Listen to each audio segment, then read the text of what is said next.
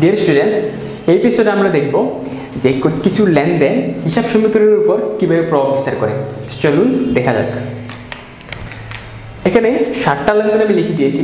এই 7টা আমরা দেখব এই 7টা লেনদেন কীভাবে A = L + E কে প্রভাবিত করে।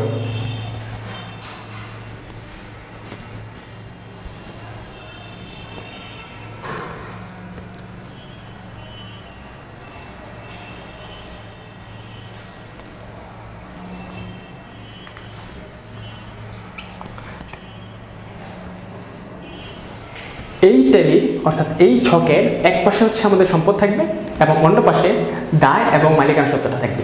সেই দায় এবং মালিকানা সত্ত্বের উপর কী প্রভাব বিস্তার করতেছে এই লেনদেনগুলো, সেগুলো আমরা দেখব। এই পাশে যদি হয় A, তাহলে অবশ্যই এটা সমান হবে L + E, অর্থাৎ A = L + E। তাহলে আমরা প্রথম লেনদেন থেকে দেখি কি হচ্ছে আমাদের পরিবর্তনগুলো। প্রথম লেনদেনে বলা হচ্ছে যে 1 লক্ষ টাকা নিয়ে ব্যবসা শুরু করা হলো। তাহলে 1 লক্ষ টাকা নিয়ে যদি ব্যবসা শুরু করা হয় তাহলে কি প্রভাব পড়ে লেনদেনের মধ্যে? যেহেতু আমাদের নগদ টাকা আসছে, তাহলে নগদ হিসাবে আমাদের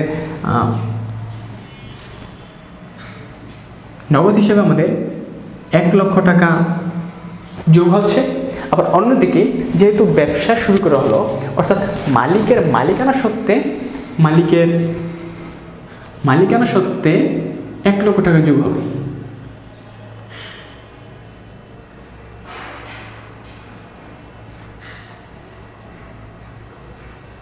মালিকের সত্ত্বে 1 লক্ষ টাকা যোগ হলো। তো দ্বিতীয় লেনদেনে কি বলছে? 7,000 টাকা বেতনে ম্যানেজার নিয়োগ করা হলো।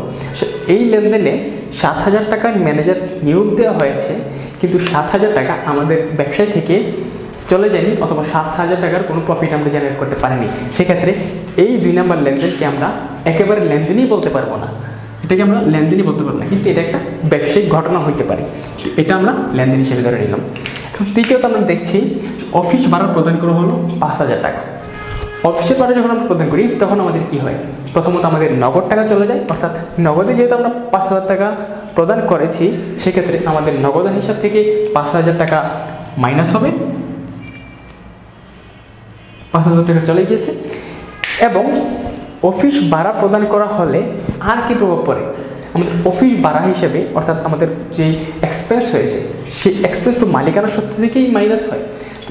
যেহেতু আমরা পড়েছিলাম যে আমরা পূর্বেই দেখেছিলাম যে ইকে কী প্রভাবিত করতে পারে?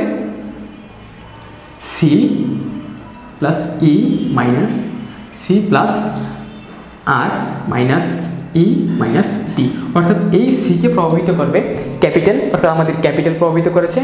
আর রেভিনিউ যখন জেনারেট হবে তখন এটাকে প্রভাবিত করবে ই, এক্সপেন্স অর্থাৎ খরচ। এখানে খরচ হচ্ছে, তখন এই মালিকানা সত্ত্বকে প্রভাবিত করবে। ড্রয়িং, উত্তোলন, এই মালিকানা সত্ত্বকে প্রভাবিত করবে। তাহলে যেহেতু আমরা এখানে দেখতে পাচ্ছি যে অফিস ভাড়া প্রদান করার ফলে আমাদের একটা খরচ হয়েছে, সেই খরচটা মালিকানা সত্ত্বকে প্রভাবিত করবে, অর্থাৎ মালিকানা সত্ত্ব থেকে 5,000 টাকা মাইনাস হবে। এখন সামারি যদি করি যে এই 2টা লেনদেনের আমাদের কি সামারি হলো?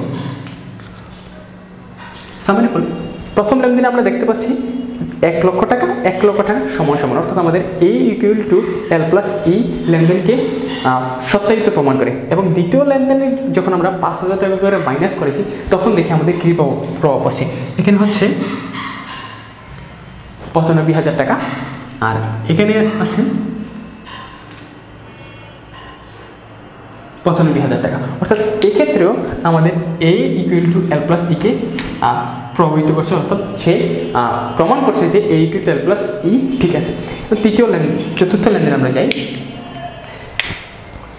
30,000 টাকার পণ্য ক্রয় করা হলো।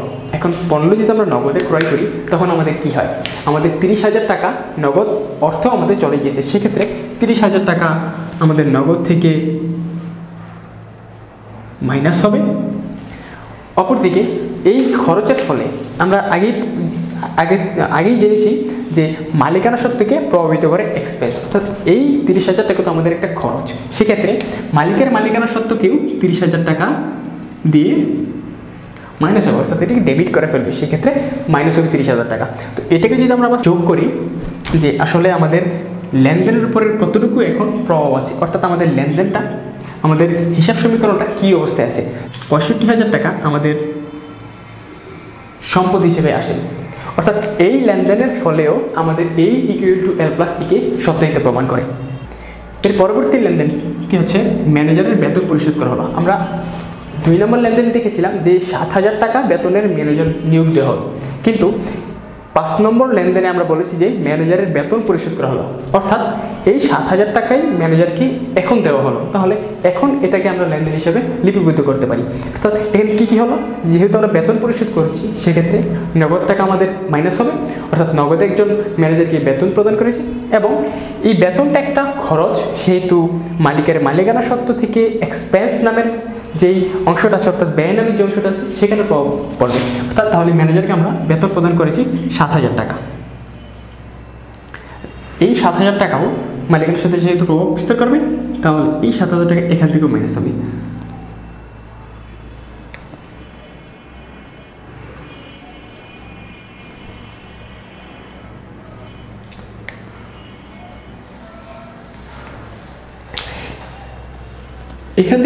এখান থেকে যদি আমরা আমাদের হিসাব সমীকরণকে আবারও সত্যিতে প্রমাণ করতে চাই, তাহলে আমরা এটা থেকে এটা বিয়োগ করলেই আমাদের এই equal to L plus E এর সত্যিতে প্রমাণ করবে।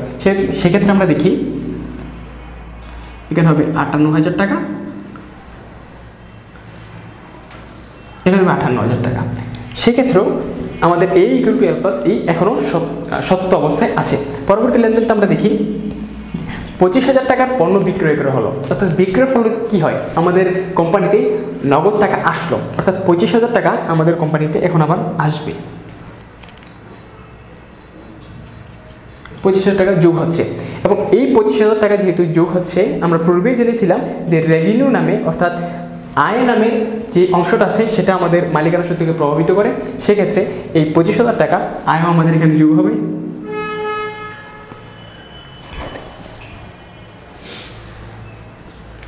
এই লেনদেনটাকে যদি আমরা যোগ করি, তাহলে এখানে হবে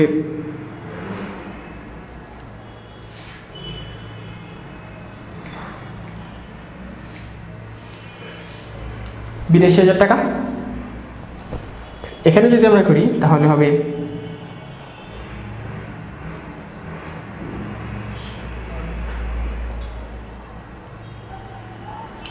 এখানে হবে ৩০,০০০ টাকা।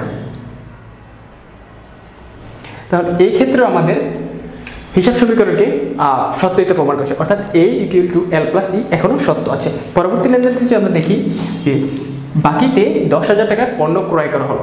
বাকিতে যখন আমরা পণ্য ক্রয় করেছি তখন আমাদের লেনদেনে কী প্রভাব পড়ছে, যখন ক্রয় করি তখন আমাদের কাছ থেকে সম্পদ নামে নগদ যায়, যখন আমরা নগদে পণ্য ক্রয় করি।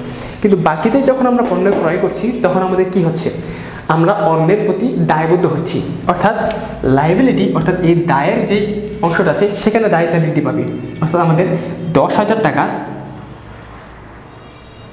দায় বৃদ্ধি পাবে, এবং যেহেতু আমরা পণ্য ক্রয় করেছি সেক্ষেত্রে আমরা এখানে পণ্য ক্রয় করা হলো। পণ্য যদি আমরা ক্রয় করি তাহলে আমাদের সেক্ষেত্রে মালিকের মালিকানা সত্ত্বের উপর প্রভাব পড়বে। সেক্ষেত্রে মালিকের মালিকানা সত্ত্ব থেকেও 10,০০০ টাকা মাইনাস হবে, অর্থাৎ সর্বশেষ আমরা এখানে দেখতে পাচ্ছি যে এখানে থাকবে ৭৩,০০০ টাকা এবং এখানে 10,০০০ টাকা,